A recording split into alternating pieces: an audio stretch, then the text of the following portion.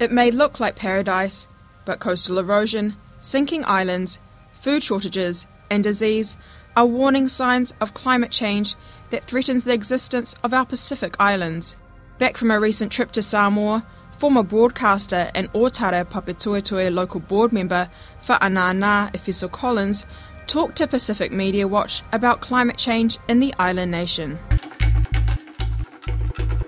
So the children in Samoa are talking about what their future holds. So I think there's a whole lot of fear around whether or not they'll be able to have their own children and their own families and grow up safely in Samoa over the next few decades. And I think we've got to be aware of that, because if they're starting to feel a little bit challenged and a little bit fearful about what the future holds, it's going to affect the decisions that they make long term, whether or not they'll be thinking, well, is it worth staying in Samoa? So I feel for the young people in Samoa. I feel for them because they're very fearful of their futures and what tomorrow might hold for them. When I was in Samoa, the Ministry of Health were acutely aware of illnesses like typhoid, dengue fever, which, as I've said before, are mosquito-based illnesses that you pick up a whole lot easier because of cyclonic activity. And so the Ministry of Health is saying, well, what can we do better? How much water can we drink? Where is there a lot of leftover water so that we can cover it up, dry out those areas, because we know that that's where mosquitoes are going to be hanging around. Yeah, I think the key issue for New Zealand is how we look at this issue. Look, if New Zealand was sinking the way Tuvalu is sinking, it's being eroded in a hurry, there would be a very swift and sure response, both from New Zealand, Australia, the rest of the Commonwealth. In fact, the United Nations would move with haste. This is not happening in the Pacific because I think essentially it comes down to the fact that we're small island nations and people don't really care because it's not an issue that's directly confronting them. The Pacific is responsible for less than 1% of all global gas emissions, and yet Western countries are moving so slowly at a snail pace to address these issues because they're not the ones whose land's being eroded at the moment. They're not the ones affected by the fact that they will have to be climate refugees in a little while. It's not just up to the Pacific media outlets to run these stories. Mainstream outlets have to pick this up as a major issue, and we don't get TV1, TV3 talking about this particular issue. All they want to talk about is, issues around youth truancy and delinquency. We've got some major issues facing us with climate change, and we've got to start addressing those issues. New Zealand can do it. We're a good community. We can care enough for each other, and now it's just about us being relaxed enough to say, yeah, let's join together and support what's going on in the Pacific.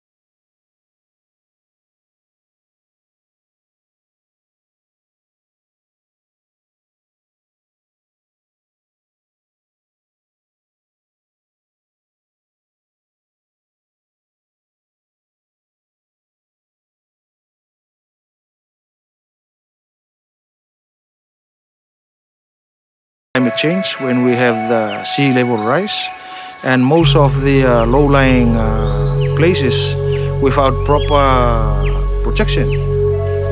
You know this village, the river at the back and the sea in front of the house. Then when the river and the sea comes together, we hit the houses. No one can survive.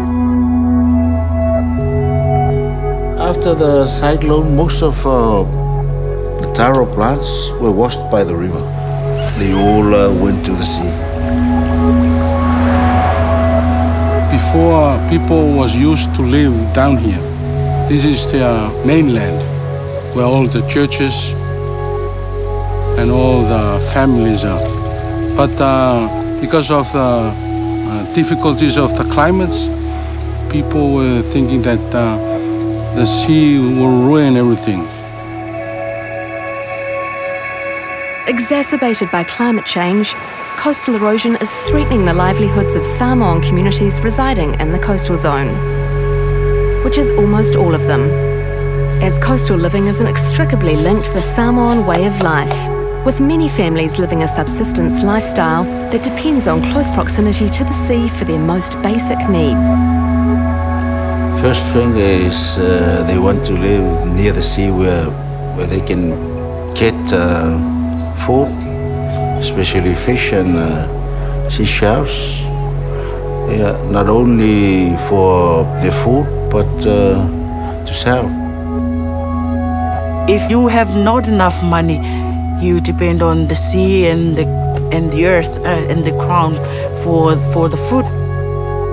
Given that 75% of government assets and residential settlements are all within the coastal zone, having some sort of a coastal protection mechanism in place directly protects them. Vegetation comprises an integral part of a natural coastal buffer zone. The battering by Cyclone Evan revealed that some species are more resilient than others. There were other trees like fog, they were washed away by the waves. Yeah, those are the two which remained, the talia. With the resilience of the talia and other species in mind, the Pacific Adaptation to Climate Change project is using vegetation to strengthen seawalls and protect communities at two pilot sites, Tawi Tuala in Opolu and Le Whaanga-Le'e in Savai'i. The identification of plant species well adapted to the coastal zone is a process that has benefited from community input and traditional agricultural knowledge. We ask around the local people, the old men and the women in the village, and sought their opinion on what species that we're growing there before. We have to find out what kind of plants that can be successfully grown on the coast. It can grow well in the salt affected areas, and that's how we selected those. It's not like some new introduced species, they were always there. And when we brought it to the communities, they were like, okay, it's widely available already, so we can just sort of like get the seedlings and do the planting. The forestry provide us with these different kind of trees. This is called fetau in Samoa, and they believe that the roots of this kind of tree will grow deep inside the soil and helps to maintain the soil, to fix the soil and hold the land.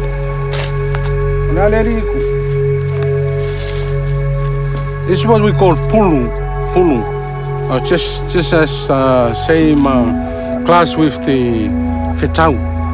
They believe that this is the good one for the coast, and coconuts over there, and as well as the talia, as you see far back there, that's talia. That's the talia over there.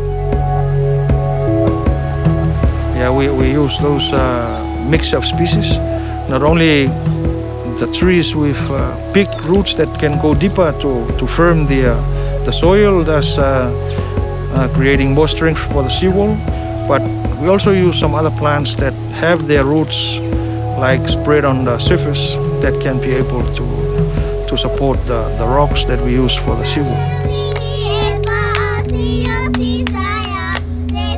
By successfully combining local agricultural knowledge with cutting-edge sustainable coastal protection infrastructure, PAC is securing the livelihoods of Samoan coastal communities. I think without the seawall, then there will be much problem happen to us. If you can really care for your coastal environment, that will be your first line of defense for any kind of disturbance that comes from the coast. So we have a seawall.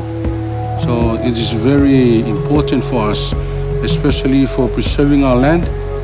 And that's why we still live here. We still, a lot of people in our church, in our village, still living down here. PAC is working to help communities adapt to climate change with pilot sites in 14 Pacific Island nations. Supported by the United Nations Development Programme with funding from the Global Environment Facility's Special Climate Change Fund and additional funding from the Government of Australia. PAC is executed by the Secretariat of the Pacific Regional Environment Programme and supported by the United Nations Institute for Training and Research Climate Change Capacity Development Programme, exploring adaptation methods in 3 key areas. PAC is building resilience to climate change.